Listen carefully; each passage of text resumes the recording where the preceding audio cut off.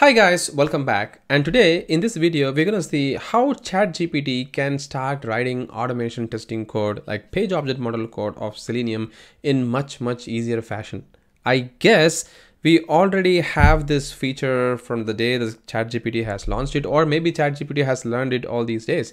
Well, I'm going to show you how that I could able to save so much of my time while writing the page object model code instead of me doing a record and playback with other tools. Because even though you do a record and playback with tools like Playwright or Selenium, you could see that it is going to just generate a code, but it won't generate you like a page object model code. But using ChatGPT, you could able to generate a page object model code as well, and you can readily use that for your coding really. And I'll show you how that can be done. Well, if you can see this particular application over here, this application is built using ASP.NET, and if I try running this particular application, you will see that it is going to launch you a very super simple UI, something like this. You can go to this particular product tab and then you can click this create, and you can see that this particular UI comes in. So let's say if I want to generate a page object model for this particular UI using Selenium, if I wanted to really do that, what I will use to do it in Selenium world is that I just go to this particular page and then right click, and then I just go to the inspect to verify what is this particular control is, and then I will see the ID or CSS, and then I go and select it for the link, the table, as well as performing the edit and stuff. And then if I go to the create, then I do the exact same thing for these controls as well. That's what I used to do most of the time, right? You can use some other tools like Select Our Hub or something like that to do a selection of this particular controls locator. But again, you can see that these are some of the manual stuff we end up doing it. But instead of us doing all these operations, I'm gonna let ChatGPT to do that. If you know, you can directly give this particular URL which is hosted in the public domain. You cannot give a page and then you can ask ChatGPT to do anything like that. I mean, if you try doing it, ChatGPT will tell you that ChatGPT don't have access to any site to perform any operation.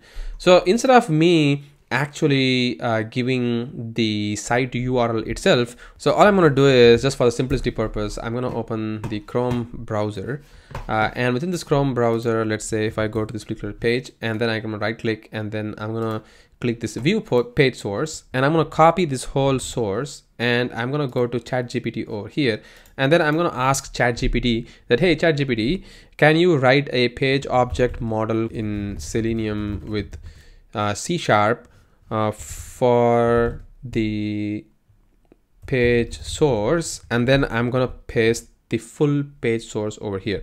And I'm also gonna tell one more command.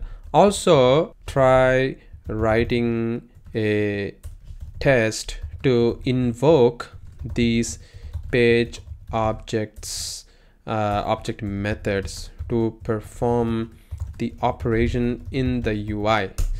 So I have given the full command over here, and instantly ChatGPT has started generating the code for us, as you can see over here, which is crazy. But as you can see, it is doing a lot more things over here. You see that it has written a very well written code. At least it has used page factory in Selenium C#, which is kind of obsolete, but still it is doing it. As you can see, it is passing the iWeb driver, because that is what we'll do in our test method. And then it's also doing like it is gonna do a find element using its name, and then ID as description, and ID as price and product type, and also you can see that it's gonna do a create, and then it is also filling up the form, and then it is performing a get title, and then it's also doing a error message if it has any exception we have in this particular page. It is going to the validation of the page, and then it is seeing the particular source, and then it is also creating those method for us over here. See, it's verifying all the validation of the error messages as well. And once it is done, it's giving us a lot of detail like what is this particular page is doing. And not only that, it is also trying to write a method, but it has somehow stopped there. I mean, because it is a big question that we have asked. In the free version, we actually have got a limited response. Sometimes it just breaks, but if you just upgrade to plus, then you will see all these responses coming up pretty quickly. Well, you can see that even this time the particular generation has been broken. I think it's all because of the free version that we have got with the ChatGPT. I gotta probably upgrade to plus so that I don't have these kind of problem, which I'm gonna do it, and I'm gonna show you another video as well.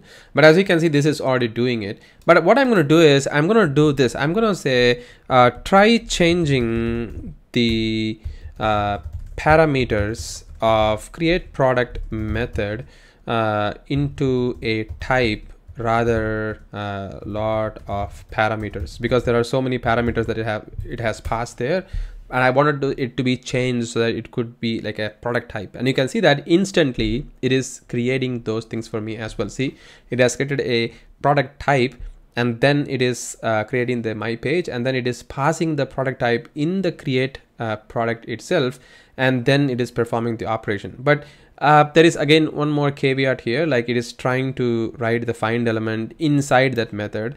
Can you please remove the page page element identification out of create product method?